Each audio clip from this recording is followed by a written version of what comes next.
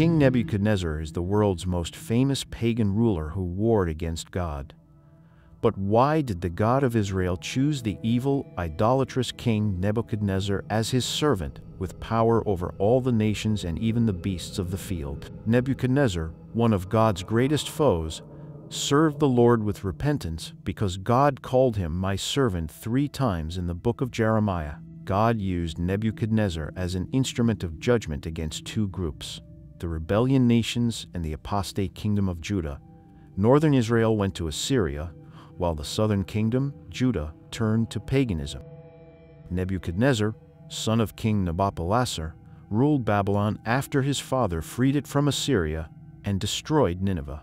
He married Cyaxares' daughter, uniting the Median and Babylonian dynasties. He became the most powerful Babylonian king, conquering Judah, demolishing Jerusalem, and exiling the Jews to Babylon. The Bible mentions him 88 times in the prophecies of Jeremiah, Ezekiel, and Daniel, and the last chapters of Kings and Chronicles. Jeremiah chapter 27, verses 6 through 7 says, "And now have I given all these lands into the hand of Nebuchadnezzar, the king of Babylon, my servant, and the beasts of the field have I given him also to serve him.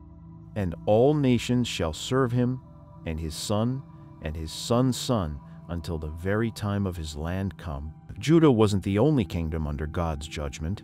Time ran out for the Phoenician cities of Tyre and Sidon, the Philistines, Moabites, Ammonites, Arabians, Elamites, and Egyptians. God chose Nebuchadnezzar to become his servant to accomplish his goals, as mentioned in Jeremiah chapter 25, verses 8 through 9. "Therefore, this is what the Lord of armies says: Because you have not obeyed my words, behold, I will send and take all the families of the north, declares the Lord, and I will send to Nebuchadnezzar king of Babylon my servant, and will bring them against this land and against its inhabitants and against all the surrounding nations, and I will completely destroy them, and make them an object of horror and hissing, and an everlasting place of ruins." God fulfilled his prophecies by making the nations fall before the Babylonian army. Nebuchadnezzar, his servant, conquered all the nations and ruled the known world. From a human perspective, he was a great king and warrior. But the truth is that he only achieved this by God's will. The prophet Nahum prophesied Nineveh's destruction 100 years before it happened. The city would be flooded, the palace would be put on fire, and the queen would be captured. Their hunting lions were gone. Nineveh's fall was inevitable because they practiced debasement and magic. Secular sources indicated that the Medes and Babylon besieged the city in the Battle of Nineveh in 612 BCE. True to Nahum's prophecy, the Tigris River flooded the city, and there was much plundering and burning. Nineveh fell in 612 BC, and new powers rose to claim the lands that Assyria had once dominated. Pharaoh Necho, the Egyptian king, led his great army north to Carchemish, an ancient city-state on the Euphrates River in Syria or modern-day southern Turkey. Jeremiah, a prophet, foretold its downfall in Jeremiah chapter 46, verses 1 through 12. Nebuchadnezzar wanted to occupy the territory that the Assyrians had held and fought a great battle in Carchemish that made Pharaoh Necho flee to the Egyptian border. Nebuchadnezzar heard of his father's death and returned to Babylon to become king in 605 BCE. He came to Jerusalem after his campaign near the Egyptian border, where Jehoiakim, the Jewish king, swore allegiance to him. Daniel and the other princes went to Babylon as hostages during this time. Phoenician ships served Tyre, a great trading city on Lebanon's coast. It traded commodities from the known world in its market. The ships of Tarshish brought metals from Britain.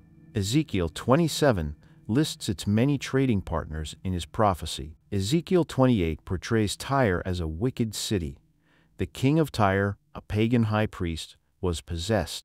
300 years earlier, Jezebel, the daughter of the king of Zidon, a sister city of Tyre, had introduced 850 priests of Baal and Ashtaroth to Israel when she married King Ahab. The king of Tyre in Nebuchadnezzar's time was the high priest for these gods, and was Satan's vessel, as Ezekiel 28:11-19 describes. Ezekiel predicted Tyre's downfall in 586 BCE.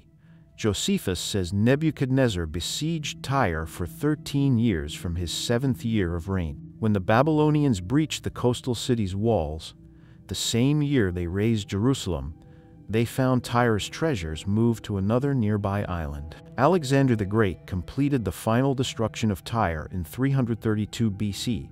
He scraped the stones of the coastal city into the ocean to build a causeway to the island, as Ezekiel prophesied. Nebuchadnezzar had fulfilled the first part of the prophecy, but he and his army got no spoils from Tyre.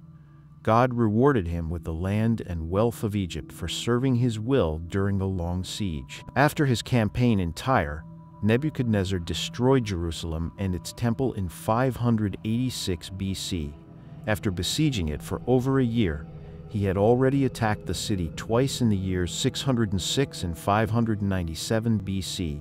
Isaiah, Jeremiah, and Ezekiel predicted this destruction because of Jerusalem's idolatry and wickedness. God used Nebuchadnezzar as his servant to judge Jerusalem. Jeremiah prophesied in Israel and Ezekiel in Babylon with the same message: Nebuchadnezzar would come and destroy Jerusalem for her persistent idolatry and wickedness. The pagan king was God's servant to execute judgment. Judgment on all the nations. Judah was not alone in receiving judgment from God. In Jeremiah chapter 25, we have a list of all the nations that Nebuchadnezzar would destroy. Jeremiah was told to take the wine cup of the fury of the Lord and to cause all the nations to whom I send thee to drink it. Here is the list of nations God allowed Nebuchadnezzar to destroy. For 35 years, Nebuchadnezzar fought wars and built Babylon into a great city. By 570 BC, he had executed all his judgments except one, Egypt's judgment. In 606 BCE, he chased Pharaoh Necho to the Egyptian border, but did not invade Egypt. Pharaoh Hophra, the new and formidable ruler, had a powerful army. Nebuchadnezzar's experience with the campaign in Carchemish made him reluctant to invade Egypt.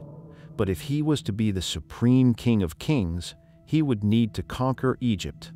Daniel had interpreted Nebuchadnezzar's dream as the king being the head of gold, and that wheresoever the children of men dwell, God hath made thee ruler over them all. If Daniel's God was the one true God, then God would deliver Egypt to the king. Nebuchadnezzar led his army to Egypt, where Pharaoh Hophra and his general Amasis fought a civil war. He ravaged the land from north to south for 12 months, meeting little resistance from the divided Egyptian forces. God rewarded him with the wages of his army for their service at Tyre. After 12 months, he returned to Babylon as the King of Kings worldwide, as Daniel chapter 4 verse 29 says. Daniel 4:1-3 documents the testimony of the world's most powerful pagan king, who once set himself against God. He admits that the Most High God rules the kingdom of men. Nebuchadnezzar, the king to all the peoples, nations, and populations of all languages who live in all the earth, may your peace be great. I am pleased to declare the signs and miracles that the Most High God has done for me. How great are his signs and how mighty are his miracles. His kingdom is an everlasting kingdom, and his dominion is from generation to generation. The Babylonian king, who built the world's first great empire, enjoys peace and wealth, but a heavenly messenger cuts down a huge tree in his disturbing dream. Leaving only a metal-bound stump, he calls on Daniel, a Jewish exile, to explain the dream. So I gave orders to bring into my presence all the wise men of Babylon, so that they might tell me the interpretation of the dream. Then the soothsayer priests, the sorcerers, the Chaldeans, and the diviners came in, and I related the dream to them, but they could not make its interpretation known to me. Daniel enters the king's court, but Nebuchadnezzar recognizes Daniel as one in whom is a spirit of the holy gods. In other words, the pagan king sensed the spirit of the holy God in Daniel. The king worshipped Bel-Merodach, an idol or a demon impersonating a god. Daniel reveals that the tree represents Nebuchadnezzar and his kingdom, and that the dream is a warning from God that the king will be humbled for his pride and arrogance. He will be driven away from people and live like an animal for 7 years, until he acknowledges God's sovereignty over all nations. A year later, Nebuchadnezzar boasts about his achievements and power while refusing to repent as he worshipped Bel-Merodach. Instead of giving the glory of conquest to God, he praised himself in Daniel 4:29-30. 12 months later, he was walking on the roof of the royal palace of Babylon. The king began speaking and was saying, "Is this not Babylon the Great, which I myself have built as a royal residence by the might of my power and for the honor of my majesties?" In verses 31-32, a voice from heaven announces the dream's fulfillment. "King Nebuchadnezzar, to you it is declared, sovereignty has been removed from you, and you will be driven away from mankind, and your dwelling place will be with the animals of the field. You will be given grass to eat like cattle, and 7 periods of time will pass over you until you recognize that the Most High is ruler over the realm of mankind and bestows it on whomever he wishes. The king loses his sanity, throne, and wanders among the beasts of the field. God struck him with madness because the king rejected God and God's revelation." Other deeds include what he tried to do to Daniel's friends in chapter 2. He heated the furnace 7 times hotter than usual when he sentenced them to the fire. In Jeremiah 29, he used fire as capital punishment for 2 Jewish men. In 2 Kings chapter 25, he took Zedekiah's vision after destroying Jerusalem. But before he did that, he showed no mercy to Zedekiah's 2 sons in front of him, so that in his blindness, this act was the last thing he saw. In 2 Kings 24, Nebuchadnezzar imprisoned the 18-year-old Jewish king, Jehoiakim, for 36 years. At the end of the 7 years of living, crawling, and eating like an animal, Nebuchadnezzar regains his reason and praises God for his justice and mercy. He is restored to his kingdom and honors God as the true King of heaven. Daniel chapter 4, verses 34-36, speaks of the king's salvation. Was the pagan ruler saved? Many Christian scholars think so. Whatever the case, the story of King Nebuchadnezzar is an example of God's sovereignty over all men and the truth that the king's heart is a stream of water in the hand of the Lord. He turns it wherever he will.